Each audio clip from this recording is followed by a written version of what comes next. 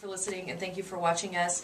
This is something that you will never ever hear us talk about on the radio because I can't really describe it as much as I can just show you what Randy Carroll brings in each and every single day. What? What are you doing? This thing. Oh, no. This thing. Randy Carroll, the Mr. Hunter Macho Camo man himself, brings this in and carries his lunch in. Like, you can't get something more manly I gotta than have this. something to keep my breakfast in. And I'm not gonna go out and buy a lunchbox. And my daughter, she got a new Vera Bradley some kind of lunchbox for school. And so I'm like, this one's fine.